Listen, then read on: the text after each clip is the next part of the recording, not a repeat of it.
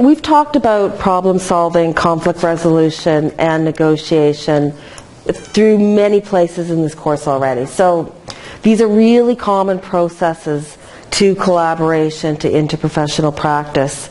And problem solving is something that you and I do all the time. It's part of our daily lives. Problem solving is actually how human beings are oriented. We are problem solving people.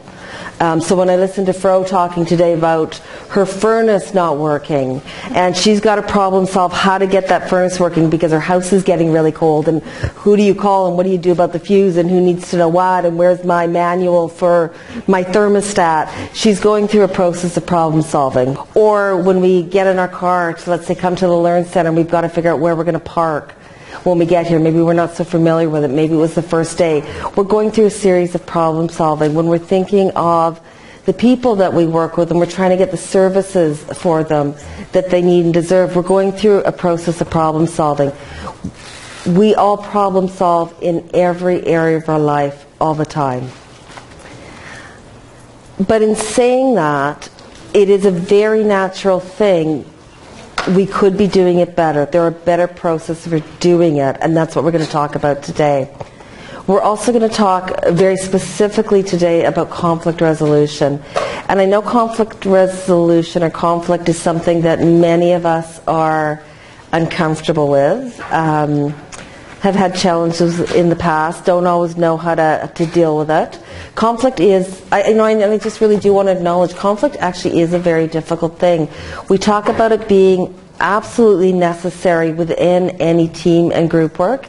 It leads to better outcomes. It leads to better understandings among people. It actually leads to true collaboration. But in saying that, it's a difficult process to engage in. I wanted to share with you a little bit about my experiences with conflict, because it's hard for someone like me to stand up here and talk about conflict and talk about ways that we can resolve it, and it's all fine and it's all good and it leads to better things and we should all engage in conflict, knowing it's really, really difficult. Throughout my life and in my practice, I have had some really difficult situations where conflict has arisen. And one of the most dramatic things for me when I was a young nurse, and I wanted to share this one with you because it really made an impact. It actually, in some ways, directed the decision of my career as it moved from that point. And I don't actually show up very well in this example. It's not like I dealt with the conflict well. I dealt with it really badly. It was my first job. So I was like a completely new nurse, and I was on an orthopedic rheumatology unit. And there was there was a nurse in the team, and she wasn't really in my radar. I wasn't really paying attention to her. I didn't have a lot of contact with her. So I really wasn't noticing. I don't know if I did anything to offend her. I don't know if I was taking resources away from her. I have no idea. And that could have been just just being very naive, just not aware of the bigger picture of everything. I was just really struggling to try and fit in. I was struggling to figure out what I was supposed to be doing on this unit on a day-to-day basis. I was struggling with this bigger patient load than I had ever had before, and procedures that I sort of knew how to do, but suddenly I was completely responsible for. So, really difficult, those early times going into practice independently. Things really came to a head one night where I was trying to care for my patients, and I take equipment, so I might need like the IV setup, or I might need the blood pressure cuff. We used to use PCA. And I'd be bringing the equipment into the room, and then the minute I'd turn around, that equipment would not be there. It'd be gone. It would just disappear. So what I needed, the resources I needed, would just have vanished on me. It was really affecting what I was doing. I could not function because I could not do the work that I needed to do. Nothing was timely. I was starting to not be able to do medications on time. I was starting to not be able to chart. I was starting to just lose it kind of all over. And so what was happening was this nurse was feeling, I actually, I'm I don't actually know what the nurse was feeling. We never really spoke about it. My sense is that I may have been infringing on territory that I didn't understand, moving things, changing processes in the unit in ways that I didn't understand. I went up to the desk and I said to her, I noticed that you're taking the things that I'm bringing to the room that I need to use with my patients. Can you tell me why that's happening? And she just started yelling at me right at that nursing station, yelling at me so loudly that I don't know anything, I taking all this stuff, and you shouldn't be here. So it just like, whew, came at me, and I don't know what was coming at me. I don't know what was happening for her. No idea what was happening for her in the moment. What I was experiencing in the moment was panic, like absolute panic, because it was very public. I'm very new. I'm worried about my manager. I'm worried about my colleagues. I'm worried about how I look as a nurse. Am I actually capable? So I've got all that going on, and I can feel my adrenaline going. And I typically, in many situations, I might actually be more of a withdrawer. In this situation, I actually started yelling back. And if you ask Fro, I would probably be like the least person you'd imagine starting to yell in any environment like this. The level of my frustration and fear was so high that I was yelling back. And so we're yelling at each other, but like total misses, because we do not understand each other. I don't know what's going on for her. She does not know what's going on for me. And it was really traumatic. So somebody broke us up and we kind of backed off, and I'm like that, right? And I don't know what's happened. I don't know how to resolve it. I don't know what to do with the rest of my shift. What I do remember from the time, and so when I think back now, and it's easy to look back retrospectively, it's easy to look back with a lot more experience. At the time, I recognized that I was very self-concerned in that moment. I was very concerned about how I appeared to others. I was very concerned about my own ego. I was very concerned about that I was hurt in the situation. What I was not so aware of, and which I wish I would have put right at the front, is that the care that I needed to give people was being blocked, and that's really what I needed to be fighting for. Instead, I know I was fighting sort of out of my ego. You're doing this to me, you're doing that to me, things like that. I'm not really fighting because it's the best thing for my patients and that I don't have the resources, and it's about their safety, their comfort, and what their needs are. In retrospect, I realized it would have been much better to take a track like that. I never resolved that situation with the nurse, ever. Not ever. It terrified me. I was actually incredibly uncomfortable with it. I really did not really want to be on the unit. I was on a unit that actually wasn't functioning very well, so communication wasn't very good. I didn't feel like I'd have a lot of support to address that or talk about it. And I chose to leave that unit very, very soon after. My orientation is community health nursing, no question, but I never worked in a hospital again after that. And that was one of my exits in a hospital. So not the greatest way to sort of leave that environment that is so wonderful in so many ways. Conflict is really difficult, and Fro and I have spoken about this, and I've spoken about this with many of my colleagues. We have a lot of experiences, certainly when we were starting out, so really very much where you guys are right now. As RNs newer in the career, some of you have a lot of a clinical experience. You've been through a lot more. The difficulties and the challenges of trying to work some of this stuff out, especially when you have less experience, especially when you're new on a unit, especially as you're trying to take up these new kinds of roles as well in new ways. I want to move away a little bit from healthcare, and I want to bring this into the theme of space. I did talk a bit about aviation the other week. There are lots of parallels between space and aviation and healthcare. The stakes are really high for both industries. People's lives are at risk. Millions and millions and millions of dollars are placed into things. There are very complicated processes, tasks, relationships that are happening within this. So what I'd like to first show is something that happened. Does anybody remember the Space Shuttle Challenger? Yeah. So 30 years ago, it's been the anniversary. It's actually been in the news, right? Quite a bit, a little bit, recently. For those of you who don't know, what happened was there was a launching of the Space Shuttle Challenger, and it was a very well-publicized event. And one of the reasons why it was well-publicized is there was a civilian on the spacecraft for the very first time, Krista McCoffey, and she was a teacher, young mom. So she was part of the crew that was going up, the 7-person crew that was going up. There is an absolute calamity. It's a catastrophe what happens in this. So this is the footage. So what I'm going to show you is what happened while everybody is watching this live, and millions of people, definitely in the United States and internationally, are watching this happen. The hydraulic powering units have started. T-minus 21 seconds, and the solid rocket booster engine gimbal now underway. T-minus 15 seconds. T-minus 10, 9, 8, 7, 6. We have main engine start. 4, 3, 2, 1, and liftoff. Liftoff of the 25th Space Shuttle mission, and it has cleared the tower.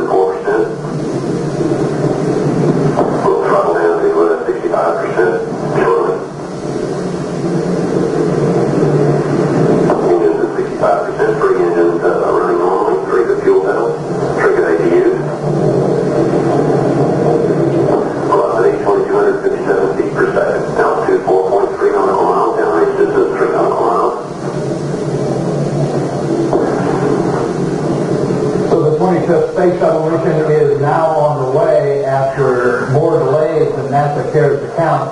This morning it looked as though they were not going to be able to get off. 115 seconds, velocity 2,900 feet per second, altitude 9 nautical miles, downrange distance 7 nautical miles.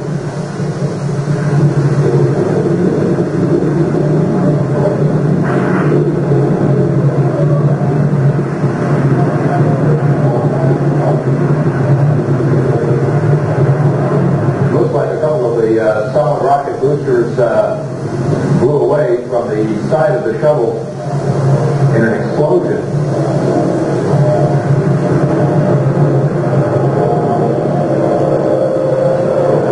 Flight controllers here looking very carefully at the situation.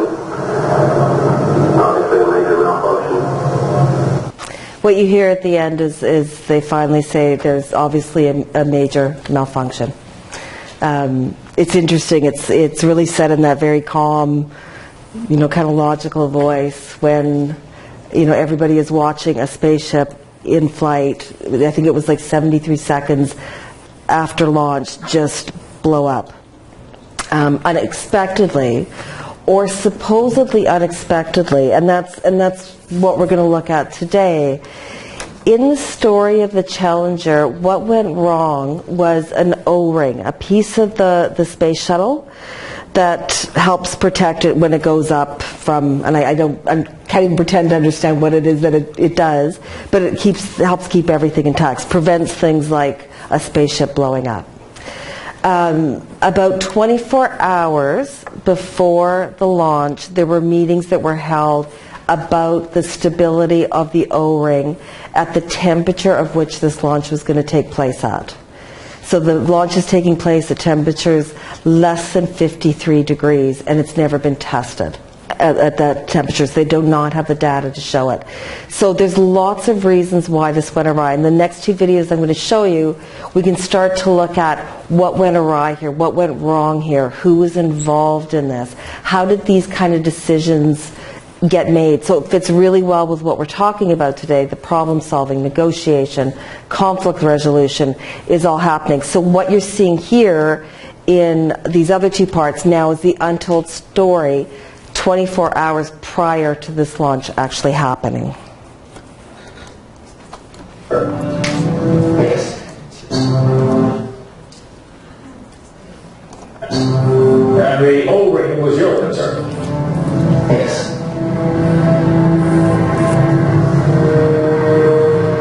The launch is less than 24 hours away. NASA can cancel the mission at any time if the engineers think it is too dangerous. The temperature the next day is predicted to be more than 10 below freezing. A shuttle has never launched in temperatures so low before. A decision to fly or not has to be made. With just hours to go, Roger Beaujolais is part of a desperate attempt to try and stop the launch.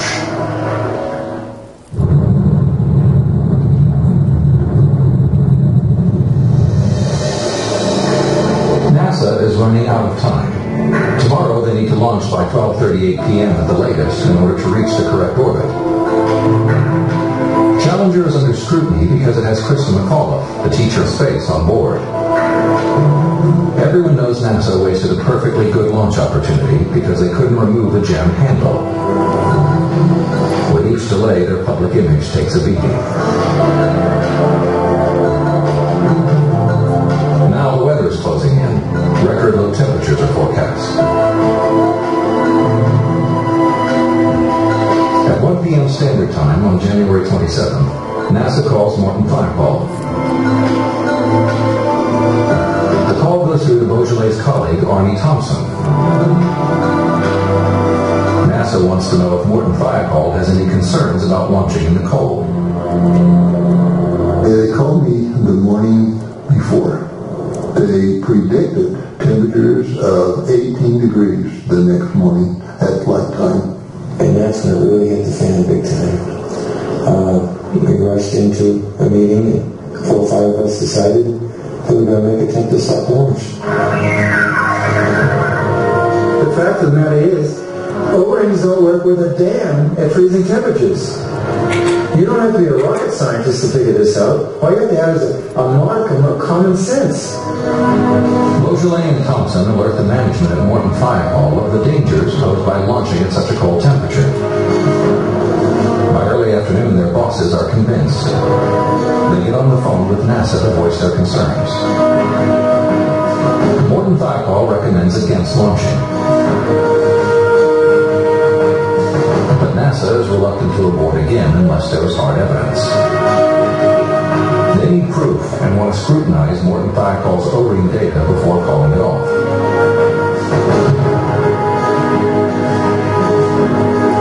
A conference call between Morton Firepole and NASA is planned for 8:15 p.m. Eastern Standard Time.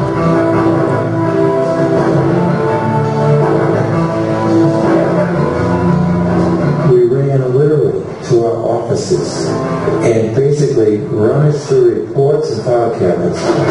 Just rush contact and go. We had 45 lousy minutes to prepare for the most important technical meeting of our careers. Wrap it up. Let's go.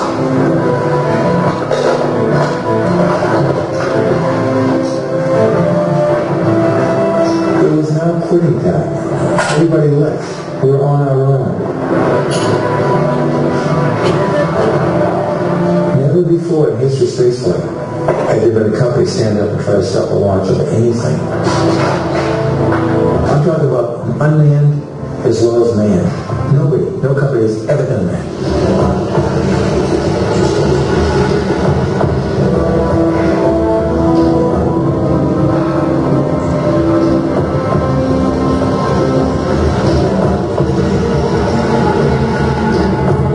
This is the moment Beaujolais has been waiting for. Finally, after a year of memos and calls, he has a chance to be heard.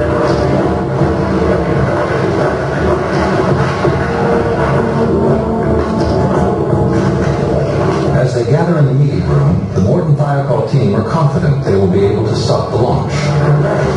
Yes. They know NASA would not go against a contractor's recommendation. By 8:45 p.m., the call from NASA is connected. Kennedy Space Center is responsible for all launches. Larry Malloy is NASA's manager of the Solid Rocket Booster Project. The Marshall Space Flight Center in Alabama is responsible for all rocket and engine systems. Leading the team is Deputy Director of Science and Engineering, George Hardy. The management team in Morton Thiokol is Senior Vice President Gerald Mason. Joe Kilminster, Vice President of the Space Booster Program. And Robert Lund, Morton Thiokol's Vice President of Engineering. By the time the teleconference starts, launch is just 13 hours away. The success of this mission and the lives of the 7 astronauts hang on one simple question. How will the O-rings react to the cold temperatures predicted for launch the next morning? At low temperatures, the O-rings are not so elastic. They won't seal properly. It'll be like putting a brick into a crack versus a sponge. And the grease, too, will be affected. It will be thicker and not as slick. We will have a higher O-ring actuation time, and if that happens, we will approach the threshold of secondary seal pressurization capability. So we have a situation where neither the primary seal nor the secondary seal will function. After half an hour, the presentation is finished, and spirits among the engineers at Morton Thiokol are high. I'm a little confused by your presentation, Thiokol. You're telling me that we can't launch under 53 degrees, yet your own data suggests that you had blow-by on the O-rings when we launched at 75 degrees. The blow-by was definitely worse at the lower temperature. Then Malloy asked for Morton Thiokol's launch recommendation. Their decision comes down to Joe Kilminster. I have maximum of 10% confidence that he's going to stand by what we went into the meeting with, and that was everybody was totally supportive of not launching.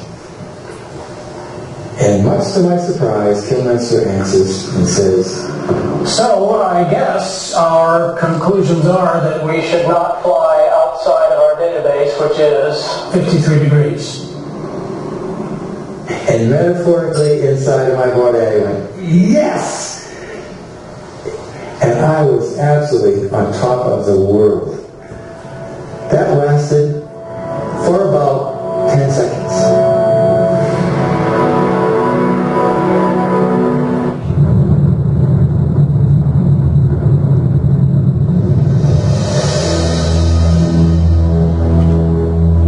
The engineers at Morton Thiokol are confident NASA will stop the Challenger launch.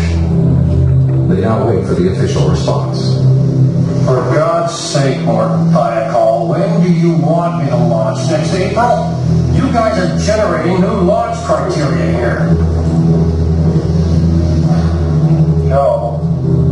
We have been flying for 4 years with a known condition in these joints considered and accepted by Thiokol, accepted by me and all levels of NASA management.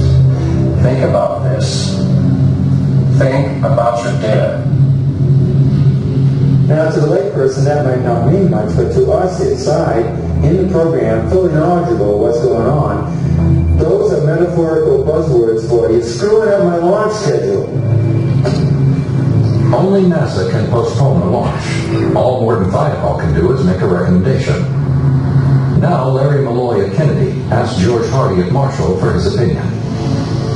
When George speaks, everybody listens, because George is one of the most highly recognized engineer managers on the program. Thiokol, I am appalled. But I won't go against the contractor. In that case, I can't recommend launch. It's the second no vote, because he would not overrule the contractor. But it's also something else. And he said he was appalled. That was a killer. Absolute killer. With their next multi-million-dollar contract still under negotiation with NASA, the Morton Thiokol managers are under intense pressure.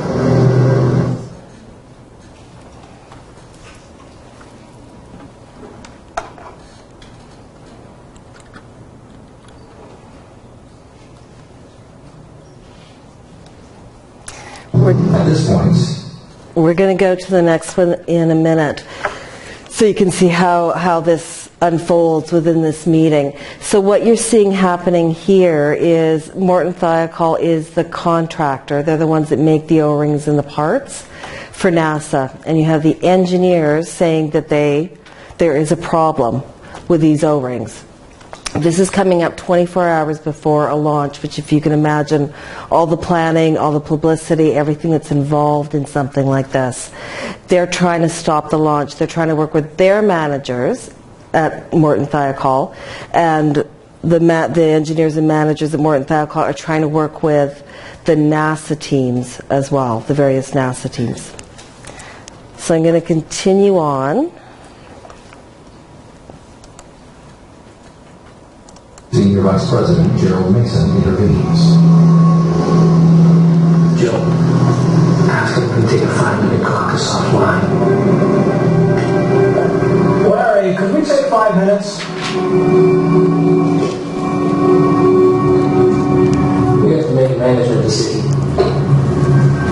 Let's look over the data again and consider Larry Malloy's points. If we launch at the predicted temperatures, we are out of our experience base. Even if we take 40 degrees as the temperature floor, we are still way out of our database. In launching at these low temperatures, we are moving away from goodness. We're covering the same ground again. We're just spinning our wheels. To the engineers' dismay, the managers ignore them and hold a private conversation. The 5 minutes soon stretches into half an hour. It's clear the managers are changing their minds. Thompson makes a last-ditch effort to stop the launch. And during this so-called private meeting, when we were offline, I could hear and see the way it was going. And I did something I probably would never do again even. I picked up all my charts and went out to the middle of the table because there was a vacant chair there. And I went through the whole thing, as much as I felt I had time. And the resiliency data and some of the other things that are associated with it. And I worried about flying even at room temperature. Finally, I looked up at Jerry's face, and that was pretty good. Talking from back to my test resolved that, it can fly, and nothing I can do about it.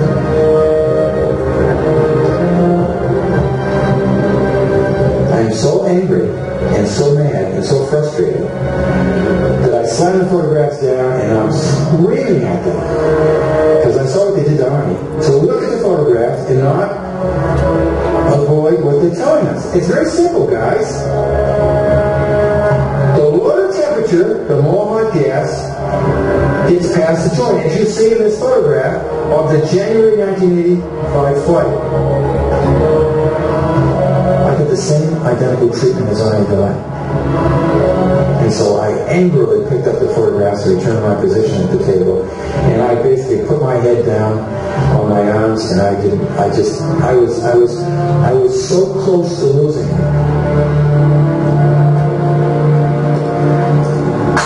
Let's take a look. Do we recommend the launch? Joe?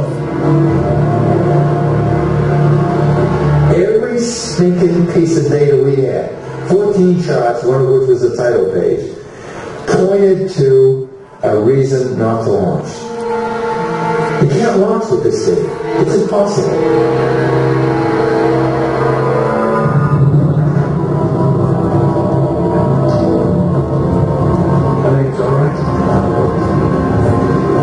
President of Engineering is on the fence, and now he's being pressured to change his mind.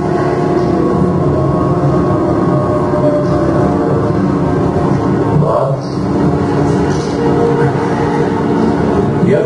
off your engineering hat and put on your management hat.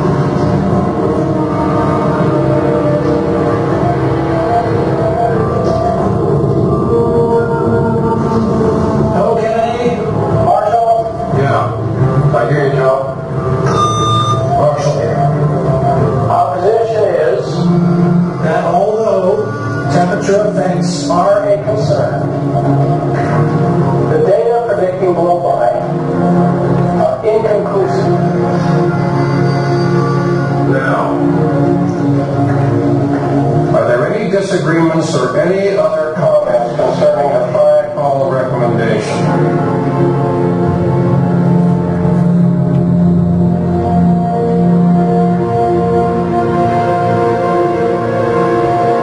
Is intense.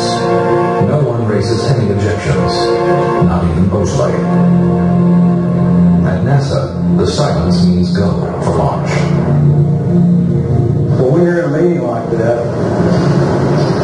and the question is posed whether anybody disagrees with the decision to launch, and nobody disagrees, then that means that everybody agrees.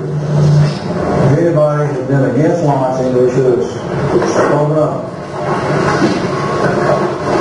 Since they didn't, they tacitly agreed to launch. And I don't care what they say today, and what they've been saying the last 20 years, they agreed to launch. The probability of failure was there. But they hadn't failed yet. So it's easy to say, oh, after you failed, why didn't you do this or didn't do that? But I guess my feelings were, and I hadn't thought about it, but that, I said what I had to say to my management, and that's where everything should end. And after thought, maybe I should have got up and screamed better.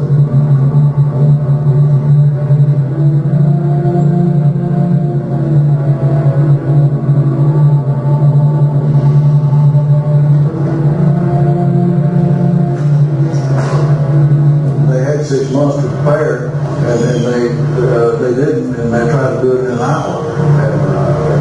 And I really regret the decision being made. But given the data that we had and what we knew, I think we made the right engineering decision. When I opened the door from the garage to my house in Lille, the first thing that my wife said to me is, "What's wrong?" I said, "Oh, nothing, honey." I said, "I had a great day." But I said, it ended up in a meeting. I said, "We're going to launch tomorrow and kill the astronauts." But outside of that, it was a great day.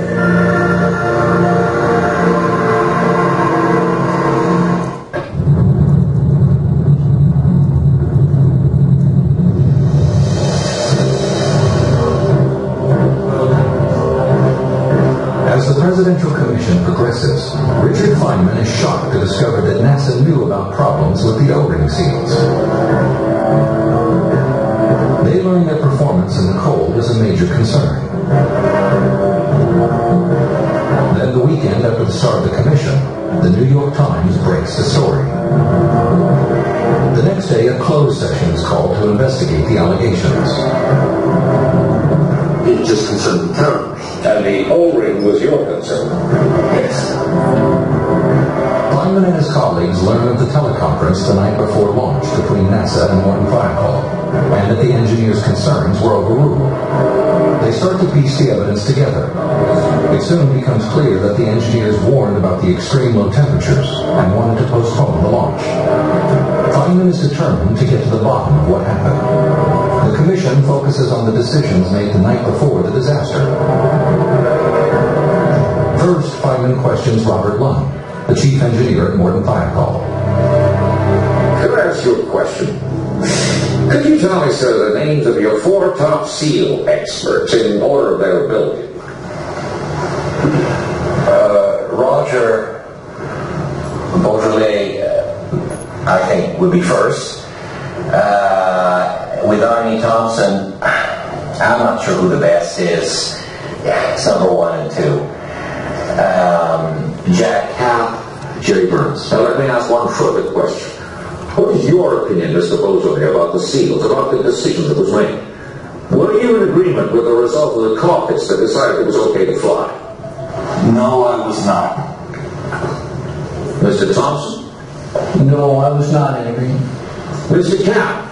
He is not here. Well, does anyone know what his position was? Yes, I talked to him. I said, Jack, what did you really feel? And he said, I would have made that decision, given the information we had that evening. Would or would not? Would have made the same decision. So it may be that he was in agreement. Yes, he was in agreement. I can't put it closer than that. And the fourth man's name? Jerry Burns. I don't know. So, of the four, we have one don't know, one maybe yes or very likely yes, and two who were first mentioned as being without doubt the SEAL experts. They both said no. That's all the information I know.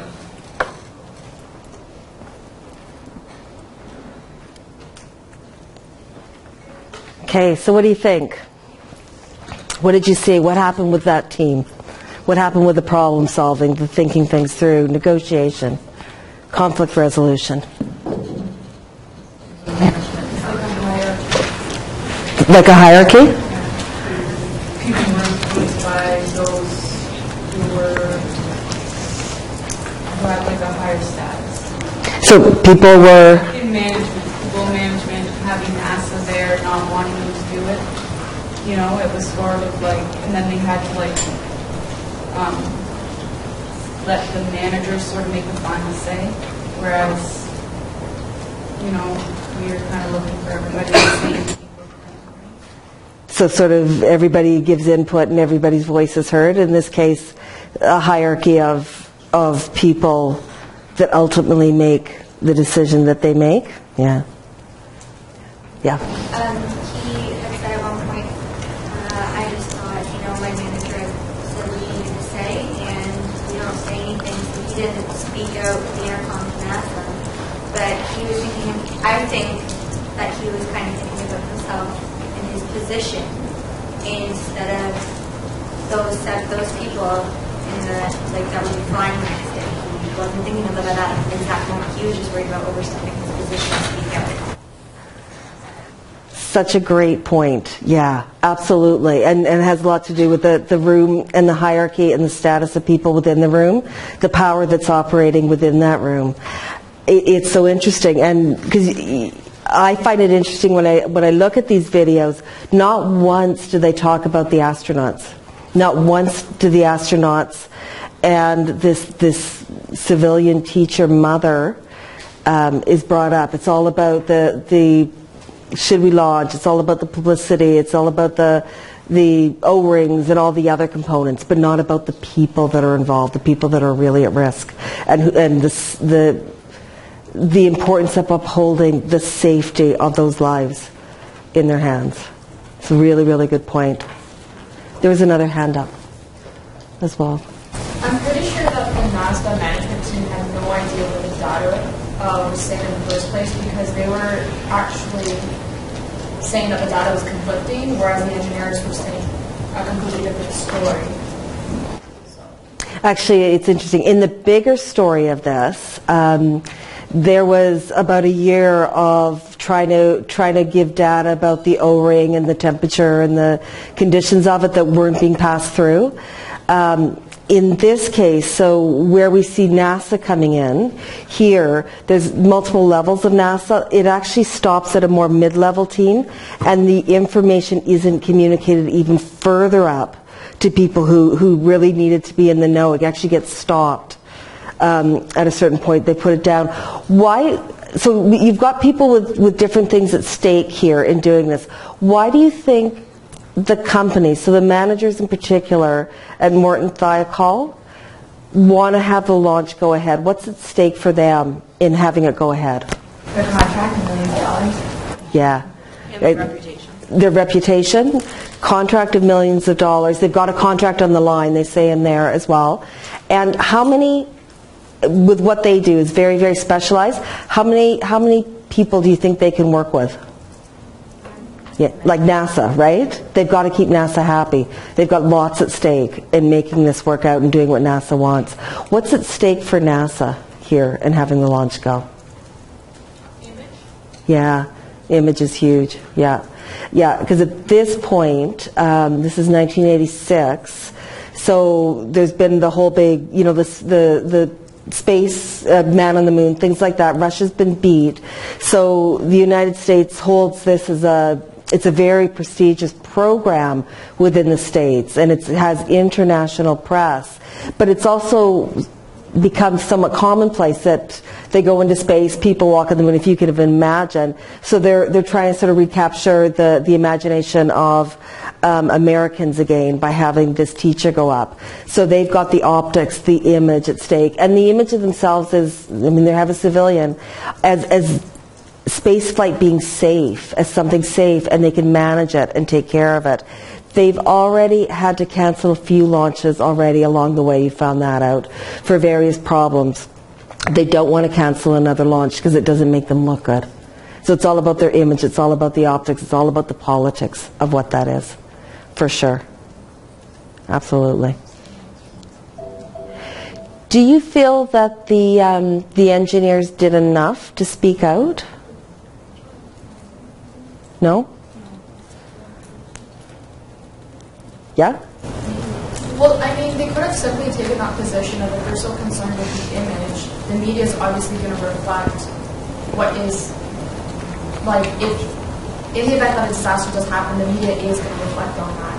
So in that case, all of their efforts would have been completely destroyed, instead of postponing the launch by one day where temperatures may have changed.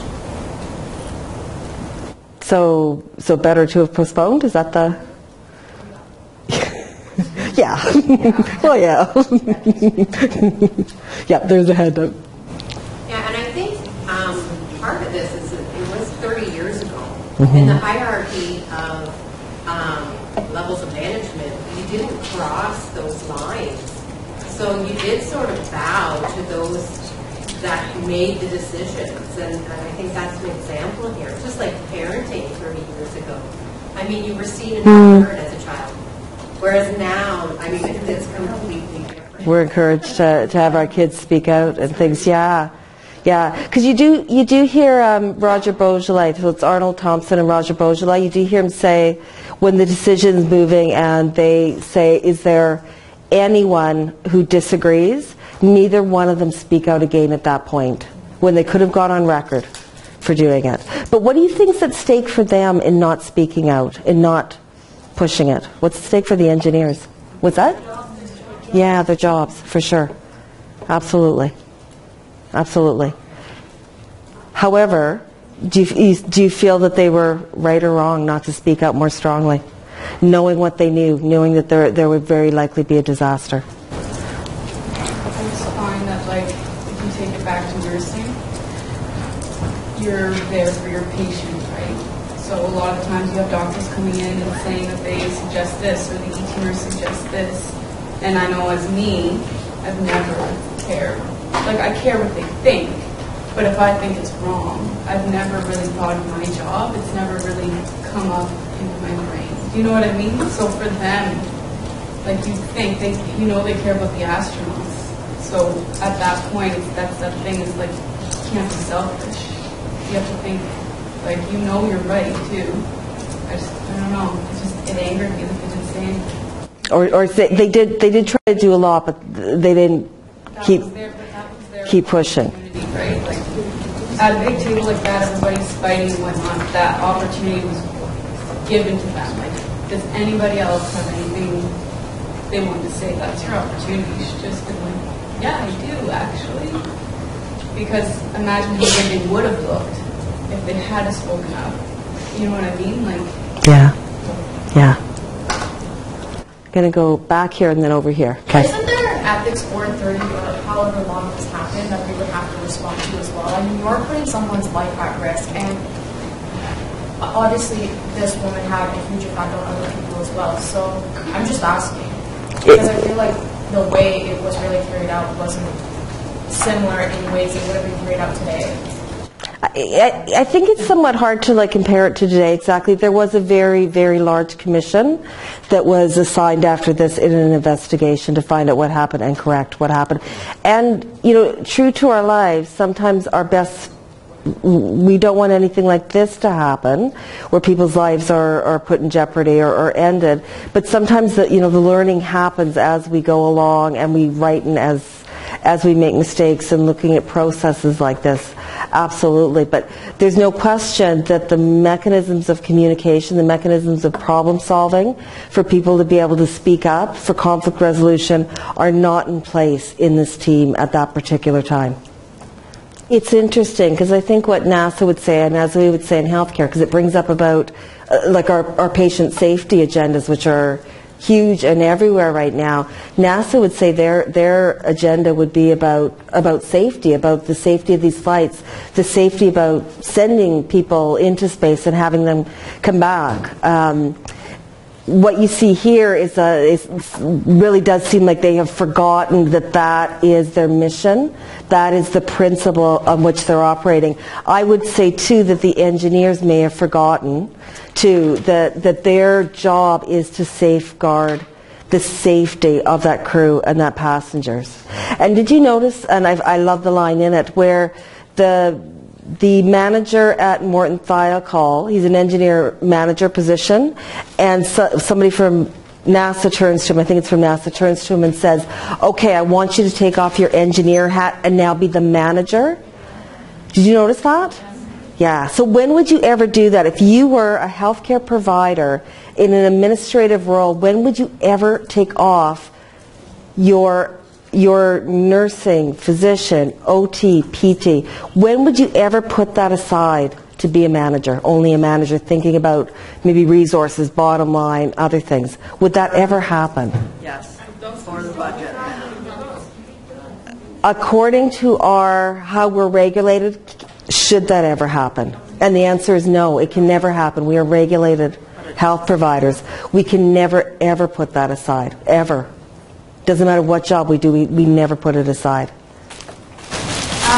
I just noticed that the engineers were very clear on what they were saying originally, and I think that they really pounded their point in. Like, they said basically, absolutely not, and then the guy at NASA said, in other terms, basically like, that's not going to work for me. And then their manager turned the phone off and said, that's not going to work for us. So I think that you can stand there and sort of like fight your fight as much as you want, but at the end of the day, if someone says, what's your opinion, and you give it without a shadow of a doubt, you say it's absolutely this, and that person essentially says to you, that's not the answer that I wanted to hear. Like, you can only drive your head into a brick wall so many times. Like, at some point, you're literally talking to a brick wall. So I kind of think that although the consequences were great in this situation, the engineers clearly felt like they're not going to speak, because no matter what they said in that situation, they weren't going to be listened to. It's interesting. I think you brought up it's a pivotal moment in the film where things look like they're pushing through, and the engineers feel that their managers at Morton Thiokol are on their side. We're all agreed, should not launch.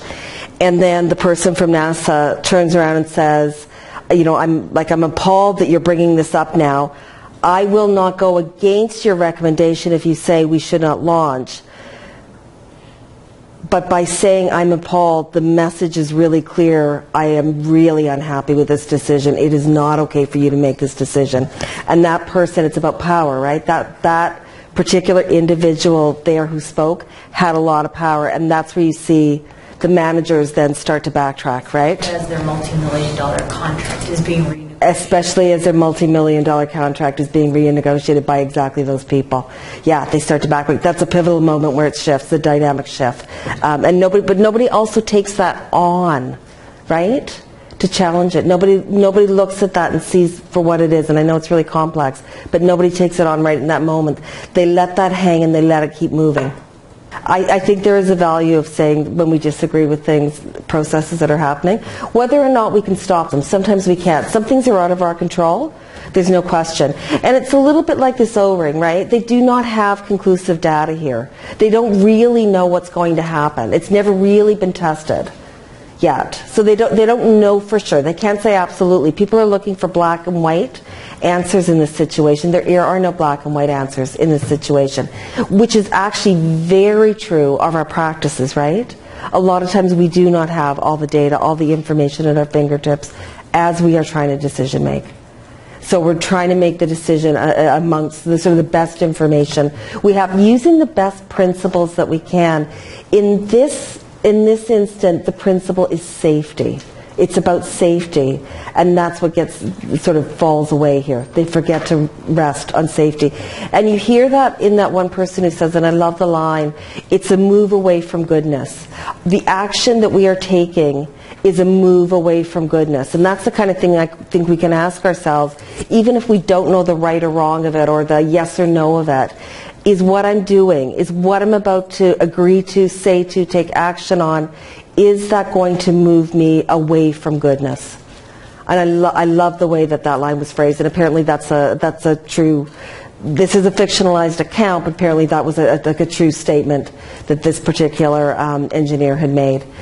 Yeah, so at the end of the day, NASA was trying to protect its image. It's all about the optics. However, it actually really damaged its image. Yeah, damaging to the space, the sort of the space program and things like that. Okay, so let's go on and talk a little bit then about problem solving. So we saw some aspect of problem solving. We saw some aspect of conflict resolution, not even conflict resolution, conflict negotiation that did not work out so well. So in terms of problem solving, so problem solving is really about trying to find a solution that is different from anything that already exists. So something that doesn't exist yet, we're trying to figure out and come to that. It's trying to look at those kind of alternatives. What else could be? What else could we do? It's trying to, in a lot of ways, it's trying to invent something. We know that problem solving, and we've said this over and over, happens best in the context of a team because of the diversity of perspectives, opinions. We don't just rely on the managers at Morton Thiokol who have a stake in making sure that they get the next contract so that the launch goes, or NASA who needs it for their publicity goes. We listen to the engineers who have a different point of view. We listen to other people. So we need those diversity of opinions to give very, very different points of view.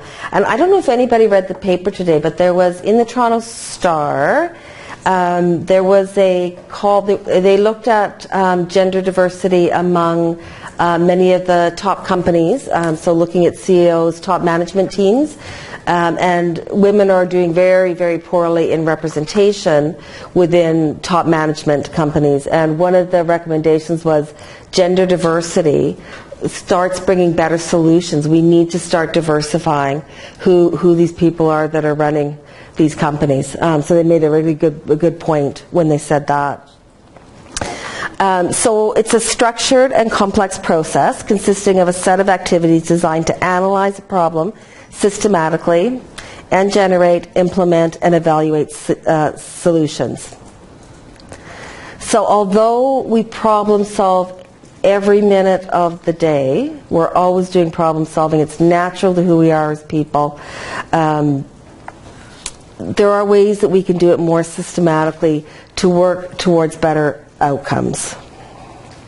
And it requires three things. So it requires that we understand the type of problem, issue, or challenge that the team is facing, and to really get a sense, what is the problem? What really is the problem? So in this case, is the problem the O-rings? Is it the publicity? Is it the launch? Is it the safety? This team actually wasn't clear on what the real problem was. They knew it was the O-rings, but what did that mean in the context to help them make their decision, the bigger context to that. Then we need to decide on an approach or strategy to help solve it. And decision making is a part of problem solving, but it is not problem solving in itself. It's a bigger process when you go through problem solving. And then we need to look at the result. We need to apply the result efficiently and effectively, and we need to look at it. We need to evaluate it. Did it do what we thought it would do? Do we need to go back and do something else? There are many problem-solving models out there, and I know you've been exposed to some throughout your education, throughout your lives. We're going to feature one here in this course, but to talk a little bit about the models, all in general, there's some very common features. So first of all, it's the idea that problem solving is a learned process. It's maybe natural, but to learn to do it well and to do it effectively, we learn how to do it. And certainly when we just try and like hit on various solutions and we're kind of spontaneous, we don't always come out with the best outcomes. So it's this idea of it needs to be systematic. We need to look at the stages that take us through the process. We need to identify those stages to help us understand what is all involved in problem solving and the kind of things that we need, the factors we need to consider, the resources, the material, the people, we can think of the organizing framework in this context. So problem solving is a process, but we need to think about the people involved. We need to think about the tasks involved, all the processes involved, and the contextual factors. And it's not linear. It's not a straightforward process. Wouldn't it be nice if it was? We could just problem, figure it out, resolve it, done. But it usually doesn't happen that way. It's usually much more iterative than that, which means it's more sort of circular. We start to solve the problem. Maybe what we thought was a problem shifts in some way. We've got to go back and redefine the problem, generate different types of possible solutions, make other decisions. We evaluate as we go. So it's a much more fluid, much more kind of circular, overlapping kind of process. And although models vary, they all have these kind of common features. They need to identify the problem. So very clearly you need to look and be able to say, here is the problem. You need to seek to resolve the problem in some way. You need to figure out how you're going to do that. That's very action-orientated. You need to develop a number of solutions. So you don't just decide on the first solution that comes along or the one that everybody initially jumps to and agrees on. You need to look at a variety of different solutions and evaluate those to choose the best one.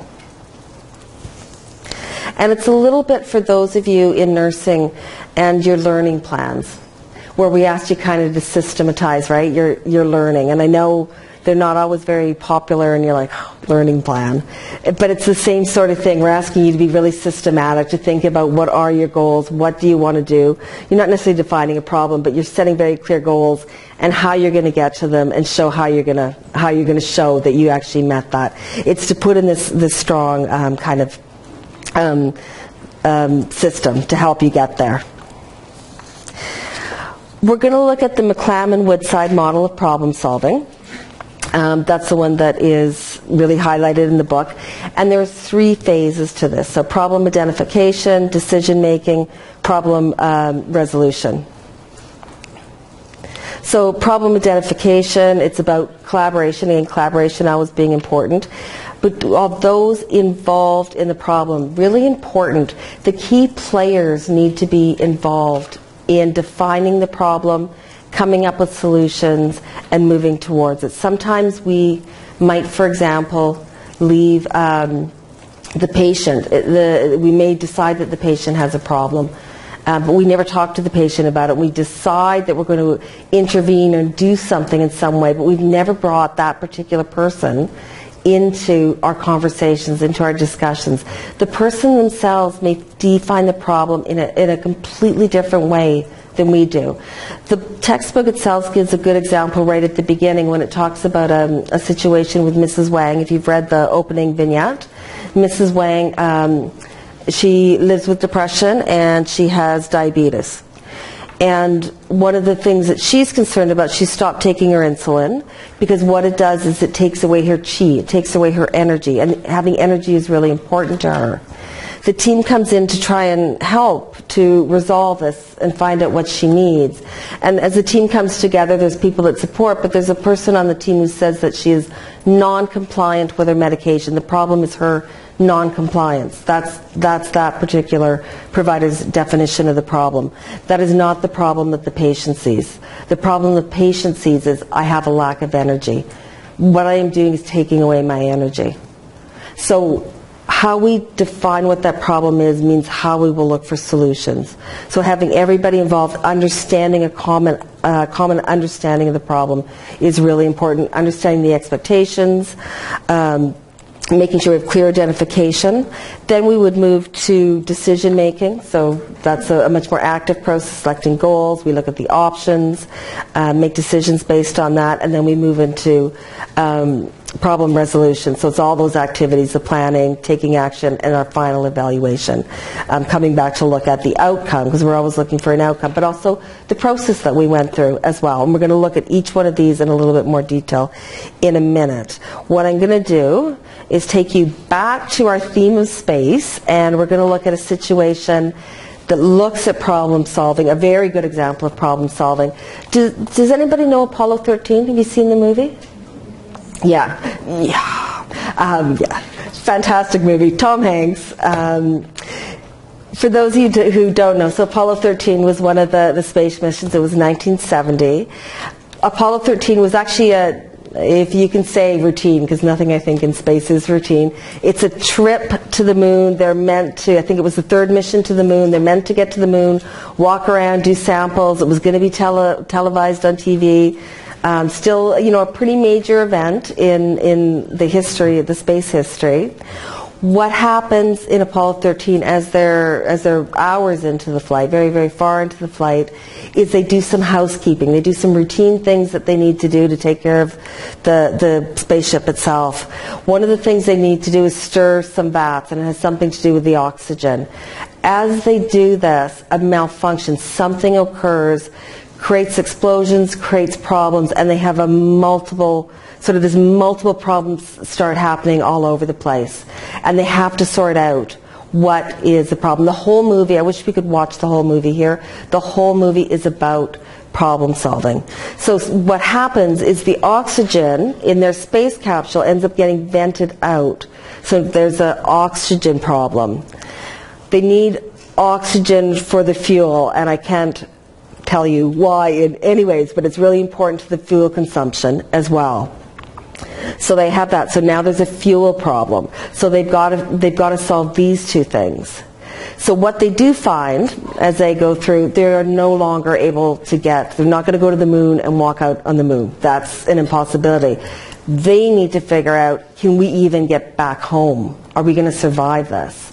That's their task at hand. How do we start solving these problems? As it turns out, their most immediate problem, yes, oxygen is a problem, but they have barely enough. They work out the fuel because they move from the space shuttle into what's called the limb, and it helps them to be able to get back to Earth by going around the moon. But what becomes the big problem, because they have to go into what's called the limb, the LEM, lunar module, is that they are building up CO2 in this module without the capacity to be able to expel it.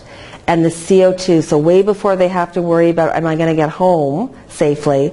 Am I going to die in the next few hours or next day? Because the CO2 is building up, and how are we going to resolve this? So this is the team, the NASA team back at Kennedy Space Center, and the team up in space trying to problem solve this.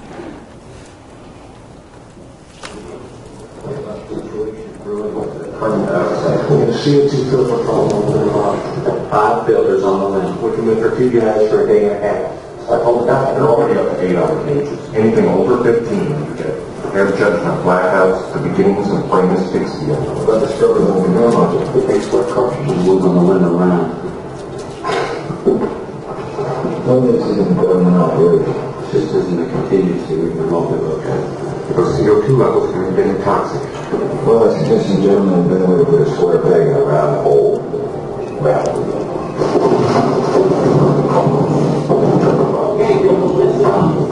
He's upstairs. Dad is just one, and we gotta come through. We gotta find a way to make this fit into the hole for this. He's a nothing but that. Let's get it over. CO2 gas is literally poison gas in every breath.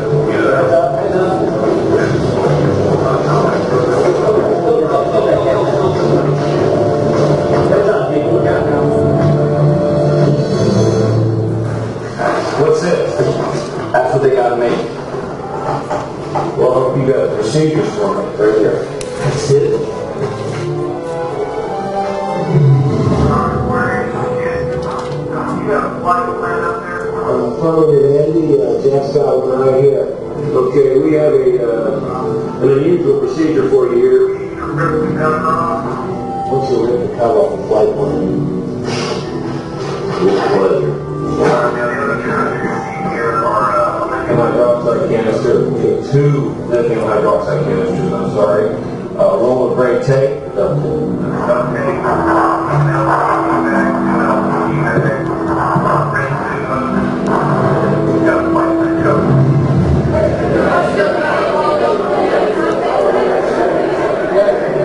What about the local carbon dioxide?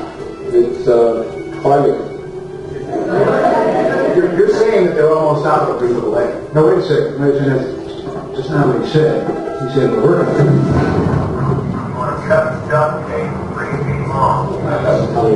Just use your arm. Okay, Houston, I see what you're doing. Now, hold on. Okay, Jack. Turn that piece of tape down the middle of the glass. Hold on. Well, the astronauts appear to have enough oxygen to keep them alive. One thing they have too much of is carbon dioxide. With each breath, the 3 men expel more of the poisonous gas into the lunar module cockpit, and the scrubbers intended to keep the atmosphere breathable are quickly becoming saturated.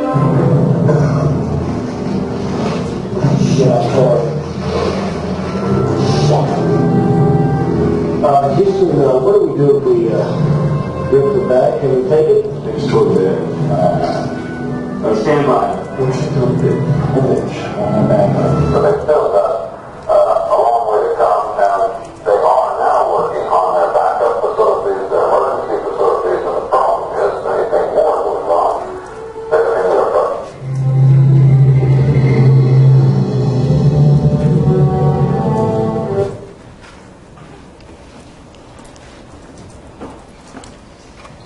Okay, so an example of problem solving in an extreme situation.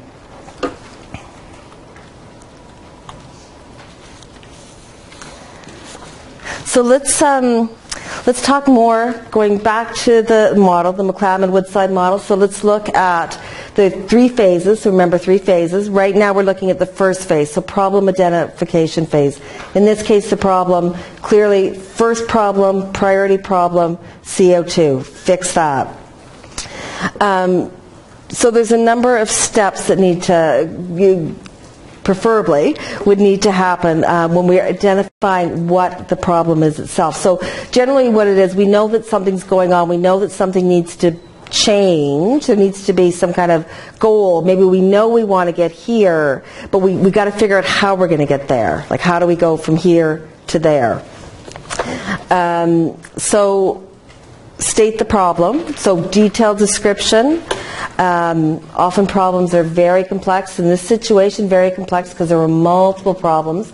Had some that were a bit combined, and they had to pull them apart. They had to look at one. CO2 first, right? Priority, because you're going to die very quickly if you're not able to expel that, if you can't figure out how to get those filters working properly. Then figure out, how are we going to have enough fuel to get back home? How does our oxygen last to get back home? Boom, boom, boom. So state the problem or the problems. And then check the assumptions. So what kind of assumptions are being made? In the example that I gave about the situation with Mrs. Wang in the vignette, do we think we know what this particular person wants and her daughter? Are we making an assumption about what we think is going on? Have we asked her? We checked that out? Do we know actually what is really happening and what kind of assumptions are being made about it? Verify if a real problems exist. Does a real problem exist? Or is it just something that is bothering you, so you think it's a problem, but there actually isn't a problem at hand that needs to be addressed? And then look, how do all members, because remember we're doing this in a team context. This is not individual problem solving. This is a team process problem solving, and that's much more difficult. So how does everybody understand? And then to prioritize. So look at what you need to look at first. And then you're going to move to the decision-making phase. So that's 3 steps. The setting of the goal is really, really important. You have to know where you want to get to be able to problem solve, to make action to get to where you're going to go to. So the goal is that statement of intent, and you guys have know this because you've written lots of goals. It's where do you want to be? Where do you want to get to? The intended desire or the outcome. Then what you want to do is you need to generate alternatives. And sometimes brainstorming is really good, and that's where everybody just sits down and throws out whatever. No censorship. You just throw out whatever. You're being as creative, just like in that example. So it's not just critical thinking. You have to be creative as well. So you bring in the creativity. You throw it all out there. And then, of course, you're going to remove things if they're unethical, if they, don't make any sense because you couldn't possibly ever do them in real life and things like that. So you're looking at all those, but you're trying to keep things open as possible. Very much like you see in that example when they're trying to problem solve.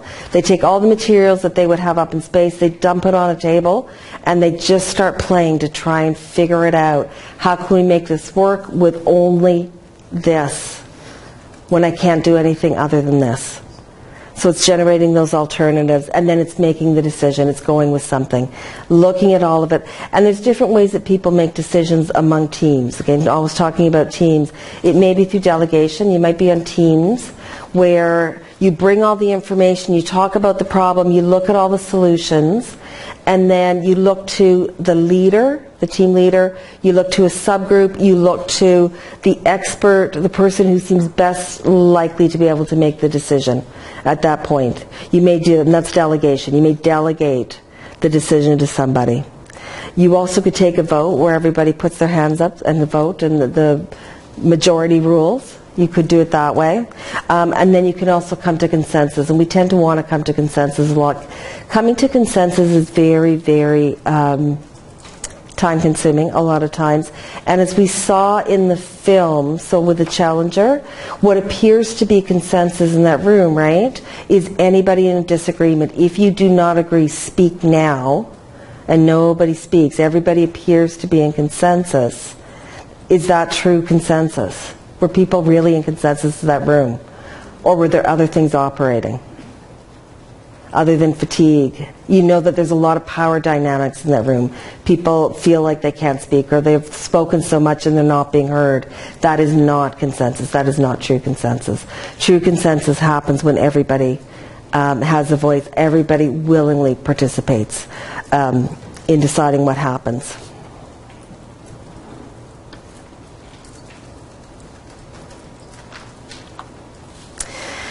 So how do you increase the likelihood of success of decisions? So there's a few things. Applied in a consistent, impartial manner, using accurate information. We see in the film that there is information. It's not necessarily accurate or absolute information. A lot of times in our career, and I think healthcare is very true, maybe like space, we're making decisions when we don't have all the information. Some of it may be accurate. Some of it may never have been tested. And we still have to make decisions and do something. We still have to go ahead and do something with that. Have an opportunity to evaluate and think about it before we do it, so it just doesn't rush ahead, that we can evaluate it, that we're making sure that it is the thinking about the patients, very much what doesn't happen in that film, that we're thinking about the safety of that crew. This is thinking about the interests of the patients and anybody else involved. And in fact, I would suggest that in the film, because the idea of NASA as space travel as being so safe, nobody is actually safeguarding the mandate of NASA when they make the decision that they make. Nobody is actually taking care of NASA's mandate to be able to have safe flights, to be able to have the space program, the government paid for the space program because it works and it does things. Nobody actually is thinking that. They're thinking of one launch only. Make sure you involve everybody who's important to it, and then keeping with professional standards and practice ethics. And again, we don't ever abandon who we are as regulated health professionals and the ethics that we hold. And then we move into the problem resolution phase. And that's when we're getting ready to actually really do something to solve the problem. And we need to look at all the strategies. We just, take another really close look at the goals. We need to, really think about how we've gotten there, but change also. Is there a readiness for change? Do we have the resources that we need to make the change happen? Are people on board with it? Does everybody understand this is happening? Those people that will be affected by it. Is some kind of solution for a problem just being imposed on people without them understanding the bigger picture, what their role is, how it will affect them? You have to assess all those things because change is very difficult for most people. Develop the plan of action. Ensure that the problem has not changed, just like in this. Is the O2 the problem, or has it suddenly become the CO2 being the problem? And then you carry it out. And final evaluation. We always do final evaluations. Usually we do evaluations that are formative while things are happening. They're called formative evaluations, and summative at the end. Formative helps us go back and revise, rethink as we move through. Let's talk about some of the challenges. I think we talked a lot about this when we talked about Spaceship Challenger. So there's some really common problems when teams come together to try and problem solve. And that is difference in thinking styles. And we all think really differently. Some people they think really linearly, right? They move, here's the problem, here's the solution, we move ahead like this. Other people are really divergent thinkers. They're creative, they're all over the place in how they do things and how they put things together. We have people like that coming together that are trying to talk across a team.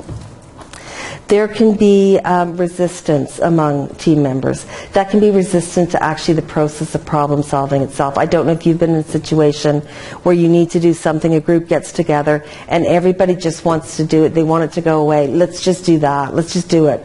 Nobody's actually talking about what can be done, what really is the problem. Are there a bunch of solutions? Can we pick the best one? Everybody just jumps on because they don't want to engage in a process of problem solving. Because it is onerous, and it is hard, and sometimes problems really just are very complex. Inadequate discussion is very big. Often we don't have time within our team meetings, time within our busy schedules to be able to adequately discuss things together as groups.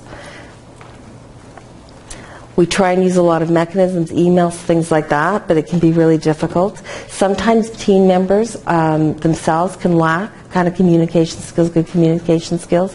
We've seen some of that. Sometimes the group hasn't been together very long and hasn't gone through those stages, isn't really well formed, doesn't know how to talk very well together yet. What you see actually in the Apollo 13 is very high functioning teams coming together, being able to problem solve very high level problems. Those are teams that have worked together for a long period of time. There can be polarization, and maybe you've been in a situation like that. That's when people get together, there's a problem, something's happening. So maybe it's your place of work and there's a problem comes up. The team gets together and everybody becomes very extreme about that problem. It either becomes really terrible or really overblown, or somebody gets made into the problem when they're actually, just a player within the problem. It's when polarization, everybody just gets really, really extreme within it. And it tends to kind of cloud what the real issue is, what the problem is. It actually is a diversion in a lot of ways. And then groupthink, which we saw a lot of today. That's really what we saw happening in the example of the Challenger. Where there seems to be, and it happens a lot actually when we're power dynamics, when there are things at stake for one particular group that tends to have more power and status among the entire group. And people sort of join on, everybody goes in the same direction, nobody starts questioning anything. The group gets together almost as one force and nobody will challenge. Nobody will offer anything new.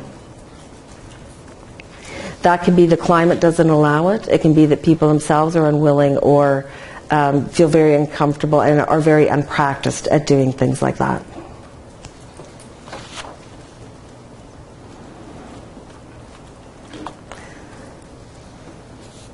So if we look at conflict, and we saw a lot of that, the process that occurs when team members engage in a struggle rooted in different beliefs, thoughts, attitudes, feelings, and behavior, it's inevitable in teams. We'll always see this.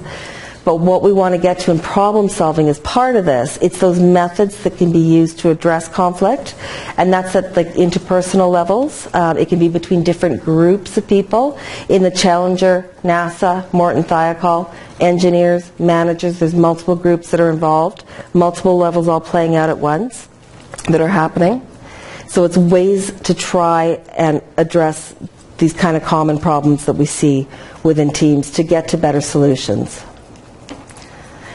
And you guys will know these really well. So what happens when we have differences of opinion? We're trying to go through a problem-solving process. We all bring different things to the table, and we get locked in different positions, or we do different things within groups. And this has a lot again to do with our personality, our comfort within groups, how we've learned to respond within a group. So in ways to try to deal with conflict, some of the things that happen, and you guys know, you may be one of these people, and you know people that also do these things. So competition or fighting, and that is trying to force someone to your point of view. So that example that I gave at the very beginning, when I am yelling at the nurse who is yelling at me, we are both trying to be heard. We are not listening to each other. We are trying to force our opinion on each other. We're trying to bend each other to do what we want the other person to do. We're not doing anything else. That's exactly what we're doing. We're using force. We're using fighting. You can avoid, so inaction may be a way. You don't do anything. You sit in a meeting, you don't do anything. That can be really passive, and it can be a real blocker in terms of resolving conflict. Do you think it can also be helpful sometime in resolving conflict by not taking action? And yeah, it can be. Sometimes the problem is not yet really defined very well by the team. Sometimes there's other processes that need to come into place. Sometimes time helps a little bit. So sometimes inaction is not actually a bad thing. A lot of times it is. It means the group isn't moving or doing anything, but sometimes it actually can work to the advantage of a team. Collaborating or cooperating, that's when we've talked about this all through the course, the creative solutions, coming together, acceptable to all parties, everybody involved. Accommodating and yielding, so that's when there's somebody sort of sacrifices, or both parties sacrifice, they give up something to get somewhere together. It sometimes can be effective as long as it doesn't compromise main principles like patient safety. And then there's the compromising, which really only satisfies some people. So those are some of the tactics that you would use, could be used. And then finally, we're getting to some of the basic steps. So how do we do it? What could have gone on better in that situation of the challenger? So set the atmosphere. Could not the people, that team, instead of 24 hours before that launch, knowing a year in advance there were problems with the O-rings, could they have not started setting the environment and the processes in place to start talking and dealing about this? And they could have. They actually had ample time to do it. The atmosphere the night before a launch was an absolutely inappropriate time to come together and try and deal with this. So that didn't work. So setting the atmosphere, clarifying perceptions, understanding where people are coming from, how they're thinking. Making sure we're looking at the real issue. We're not looking at problems that don't actually exist or don't really exist, that we're all in agreement. So in the case of the patient, Mrs. Wang, is the real issue non-compliance? We can say non-compliance, she's still not going to take the insulin because it takes away her energy. If we say it's non-compliance, we're never going to be able to problem solve that, right? It's never going to work. Because the real issue is we need to help her to feel better. The issue is her sense of herself and her sense of her energy. That's the real problem. So develop a doable plan and implement, coming together. And then again, we always go back and we evaluate the outcomes. So that's problem solving, conflict resolution, and negotiation in a nutshell. Any questions?